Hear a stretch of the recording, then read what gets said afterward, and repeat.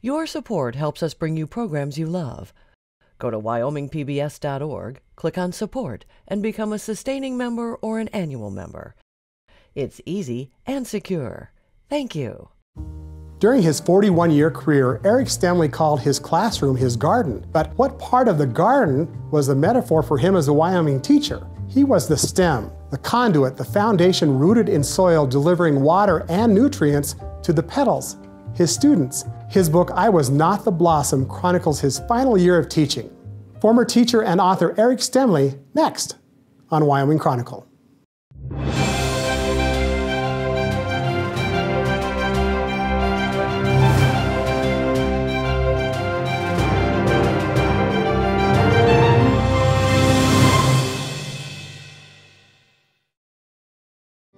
This program was funded in part by a grant from Newman's Own Foundation, working to nourish the common good by donating all profits from Newman's Own food and beverage products to charitable organizations that seek to make the world a better place.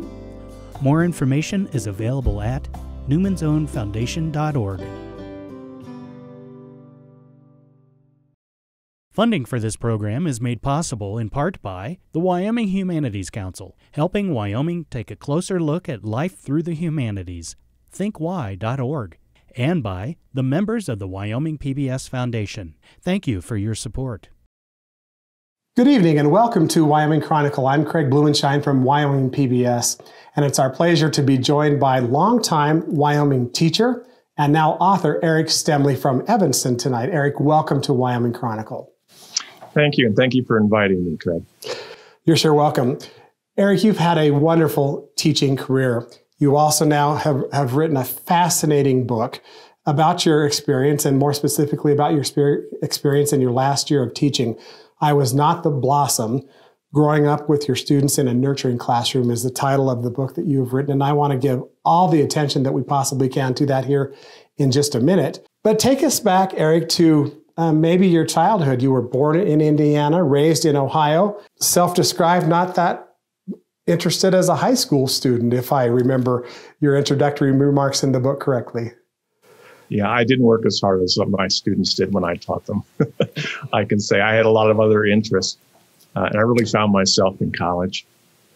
And you went to Michigan State for your undergraduate work, but even, you write, when you went to college, you weren't sure what you wanted to do. Maybe a journalist, maybe be a novelist. And all of a sudden you had this idea to be a teacher, and a professor kind of encouraged you to do that, but said you really have to want to do it. And then you had a big fib, right? Right. I said, okay, I'll teach. Because I thought going into English would give me a chance to pursue writing as a career. And my advisor asked me what I planned to do while I was writing. How was I going to earn money? And I had no idea. I didn't realize that authors had to earn money on the side when they're starting out. And so I asked her about some options. And one of the options that she threw out there was teaching. And I said, yeah, I could teach. And she leaned back and she just said, you can't just teach. You have to want to teach. And that's where I told a lie. And I said, I want to teach. I do. And then I got into my education classes and started working with kids. And I realized it was the best lie I'd ever told. But probably the most important thing that happened in student teaching is that I've met my future wife, Teresa. She was a music ed major. Is that correct? Correct. Mm-hmm. And you then became a teacher, but there was a time you moved to Green River first. What caused the move to Wyoming? You know, we got jobs. Our first jobs were on the Navajo Nation, and we were there for a year. I taught at a community college, and she taught at an elementary school. And it was a really good experience. We went back to Michigan and worked on our master's degrees, and we taught there. She taught in a small district that failed its millage election and just axed the music program. So she had no job. Since we lived out west, we decided that maybe we could go back and try again. And so we found jobs in Green River. And we were there for 18, 19 years. And then matriculated to Evanston. You've had a 41-year career of teaching. You retired in 2017. Your, I think, style of teaching had to evolve over time. Yeah. Take our viewers through that process briefly, and then I really want to get into your book, your reasons behind the book, and a lot about what you write in your last year of teaching. Mm-hmm. I had a cutting-edge education experience at Michigan State. The English department in the 70s was maybe the best in the country, and we're bringing in amazing people to work with us. And we were really working hard on the creative aspects of it. So I came in my first teaching jobs.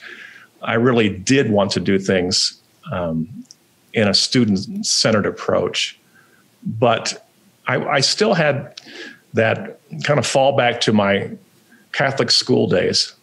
When I was a kid, I taught in rows for a long time because that was a lot easier to do. And then when I finally got to Green River High School in the mid 80s, I got to the high school.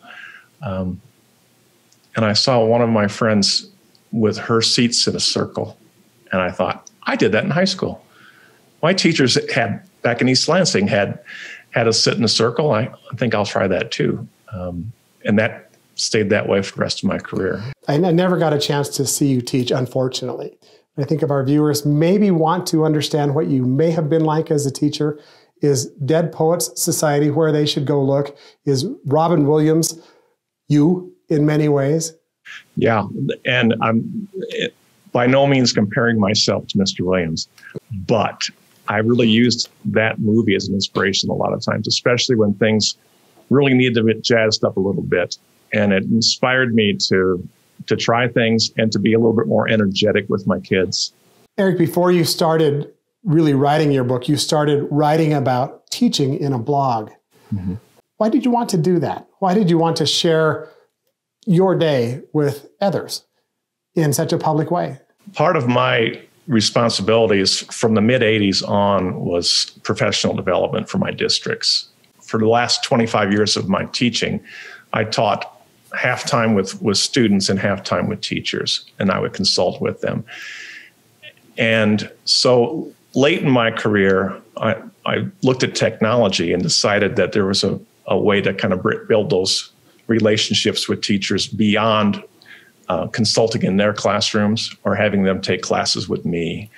And so I started blogging at the end of every class, just because I wanted to have a platform for conversations and jumpstart those dialogues with my friends. Okay, this is what I'm doing in class. What are you doing in class? How is that working? What questions do you have? It went nowhere. And so I put it out into the ether, and one or two teachers would comment, and every once in a while someone would say, hey, I'm reading your blog, just so you know. But it really wasn't hitting what I intended.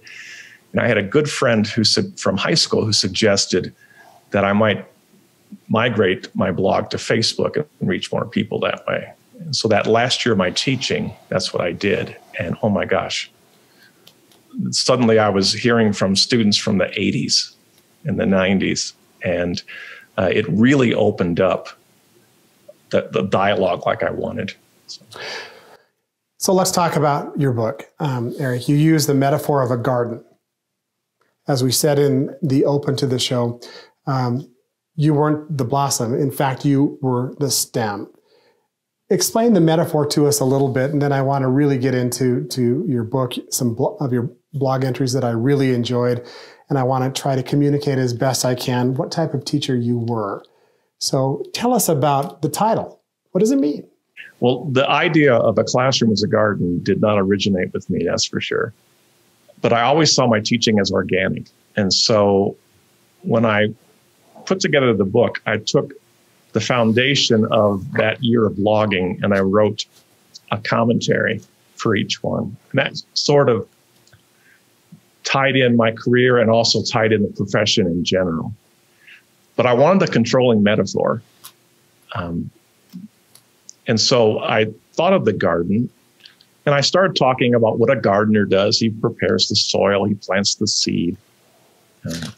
And then I thought, no, it's more than that, because I wasn't just a teacher who wanted to be standing up in front of my class, I sat in the circle with them. And they were as much in charge of our discussions as I was. And so then I took the metaphor down to the flower level. And I tried to think of, what part I played. And truly, when people visited our classroom, what I wanted them to see was the beauty of my students. And a lot of times they came to watch me because that was part of the evaluation system, or they were visiting and that was something they wanted to observe. But really the focus had to be on those beautiful blossoms.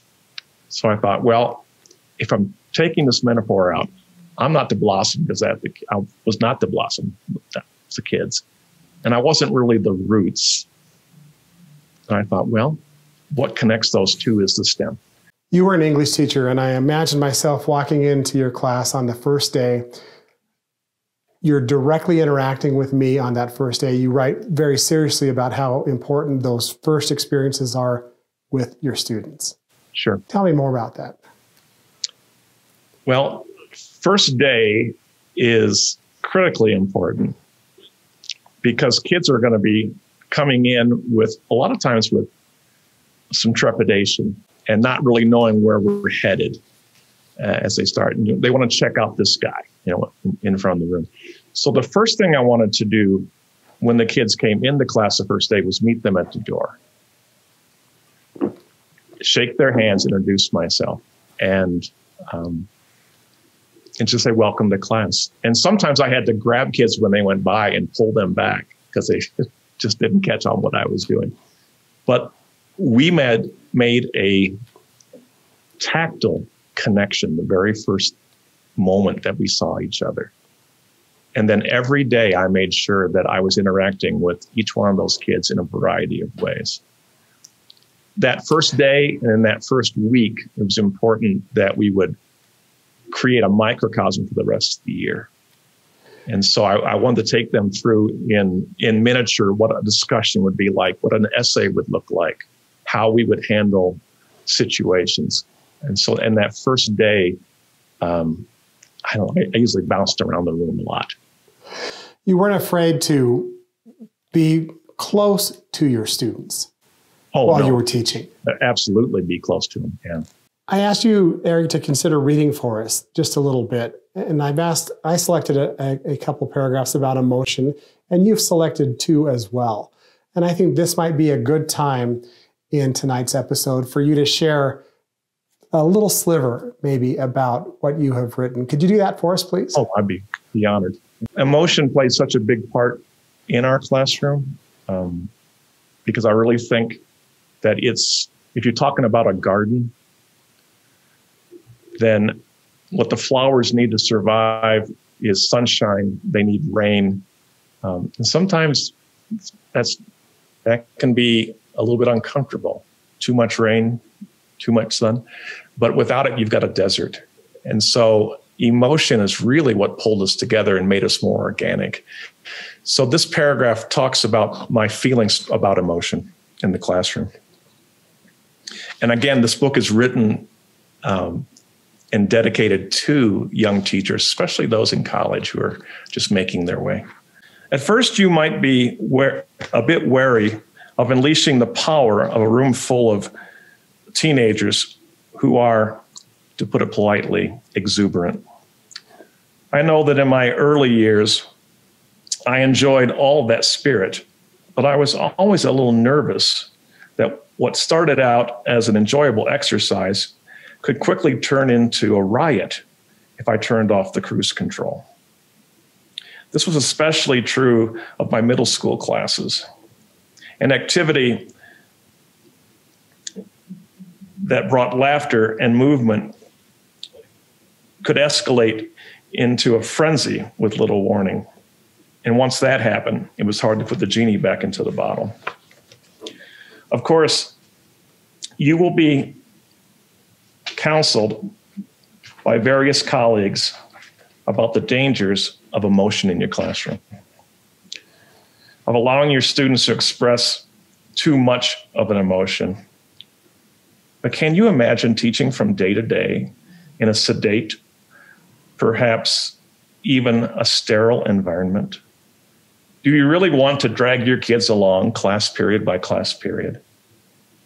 If you bind them with rules and warnings to tamp down their enthusiasm, that's exactly what you'll have to do in order to move them along academically.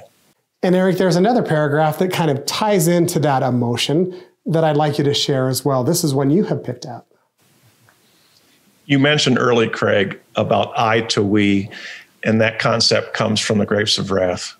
And John Steinbeck's talking about the movement that started during the Dust Bowl when people realized that they'd be stronger as a group than as individuals. And that's something I sought in my classroom every year. But it's not something that happened right away. Usually it took a little bit longer into the school year before kids started feeling like they were an entity. They were together. One assignment that I loved giving my students was the drawing of a life map. What they were to do was, in however format they wanted, to represent the highlights and the lowlights of their life. When the assignment came due, we would take our maps, sit in a circle on the floor, and the kids were free to choose to share if they wanted to. And some kids didn't want to share, but a lot of kids did. What happened when we talked about our lives and things that had happened to us was a lot of laughter and a lot of recognition. But every once in a while, there'd be a sudden emotional tug, and tears would come and voices would quaver. And that's really what brought us together. So this paragraph relates to that.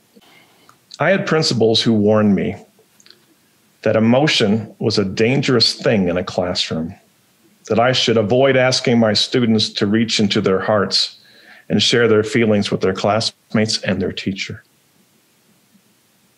I have to wonder whether those leaders ever sat on the floor of a classroom, ever felt the energy that an emotional release has upon a group that is ready to become one entity.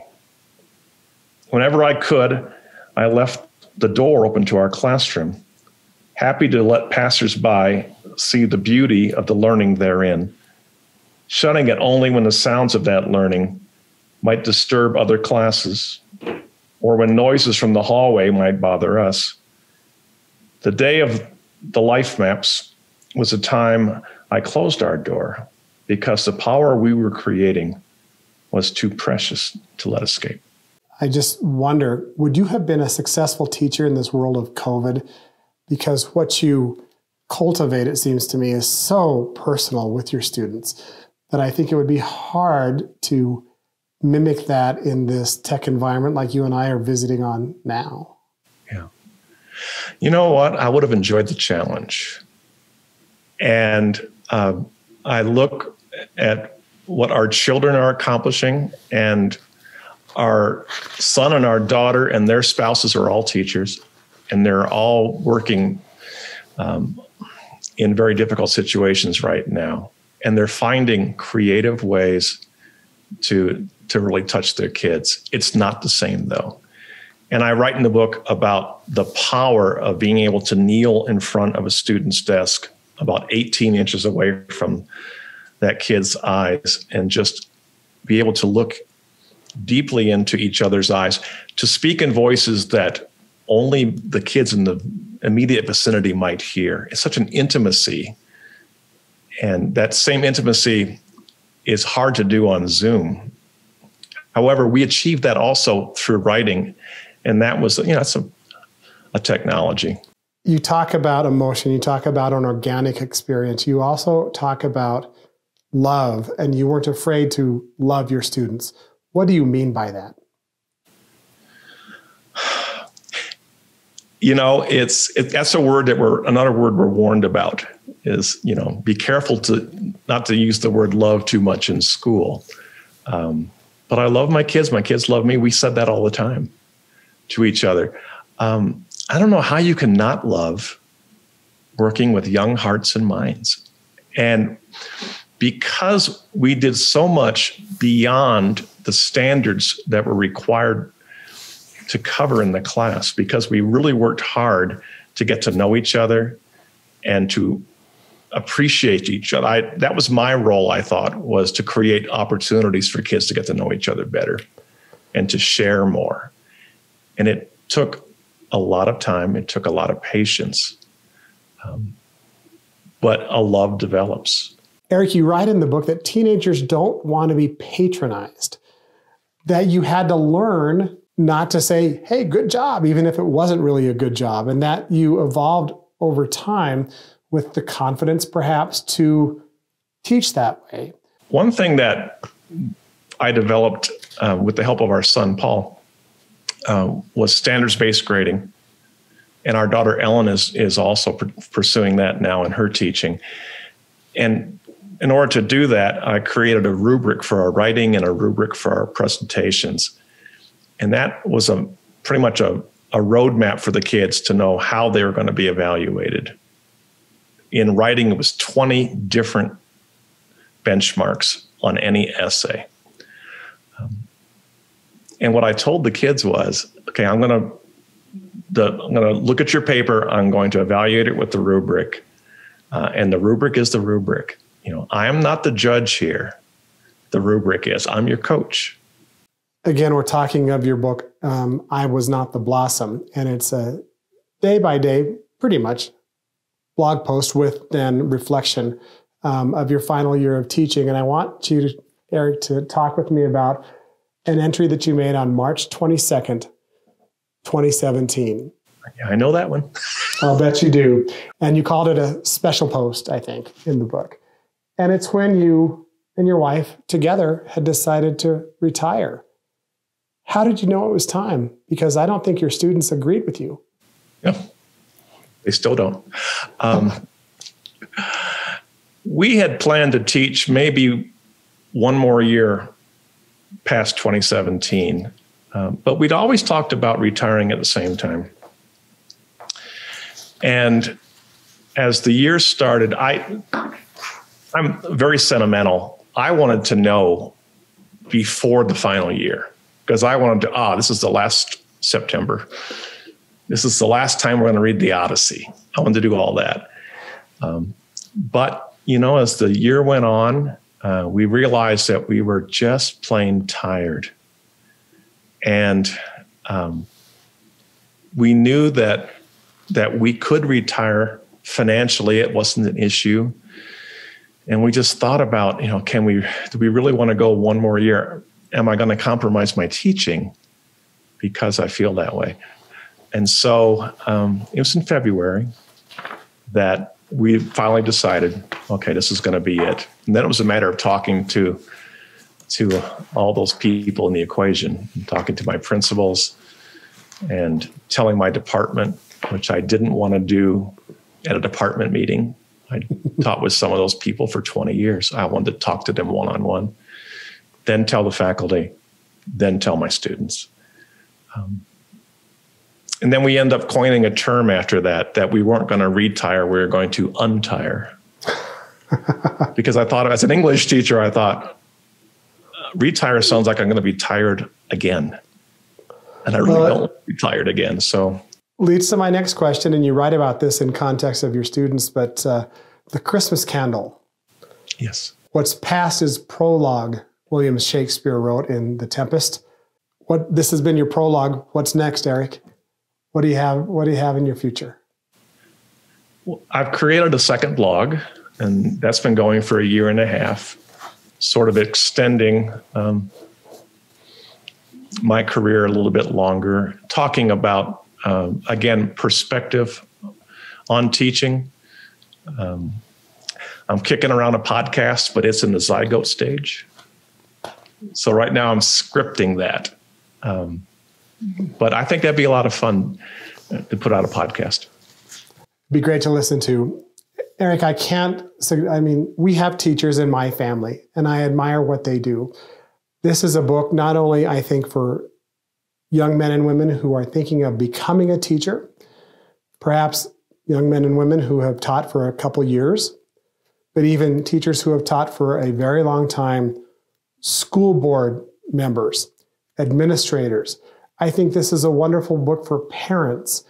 And I think it is from the context to understand what maybe to hope for their children as they are students to experience in a classroom.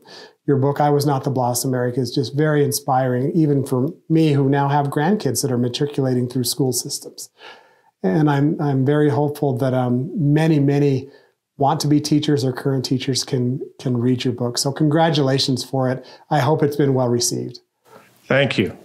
I'm looking forward to pushing it out farther. And I would love for the book to reach those young minds you're talking about. So certainly the garden is the controlling metaphor of the book, but there are analogies throughout, because I always believe that analogy is the soul of teaching. It's really how you reach all the students, is to be able to speak in the language they understand, the examples they understand. So I provide another analogy here toward the teaching process. Eventually, I did see myself surrounded by beautiful blossoms. But another analogy also comes to mind.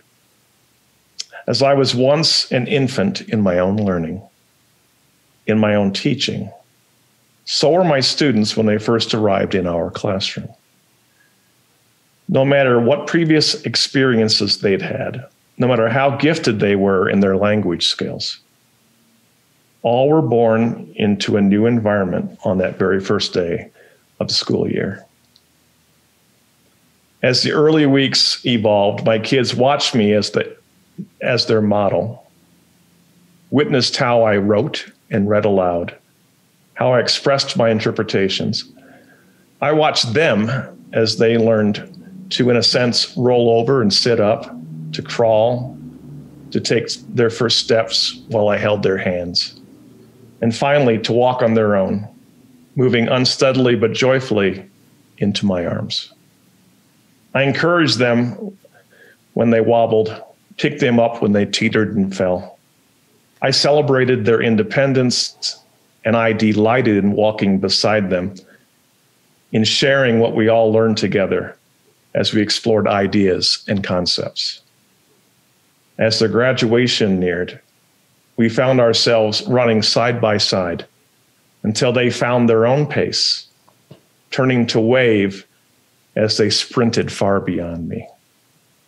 Weary and yet fulfilled, I rested for a while and then made my way back to the beginning, welcoming a new nursery full of young minds.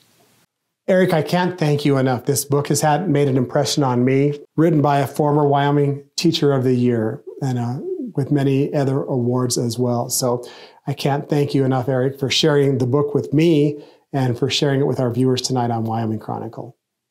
You're welcome, Craig, and thank you for letting me reminisce a little bit about my favorite profession.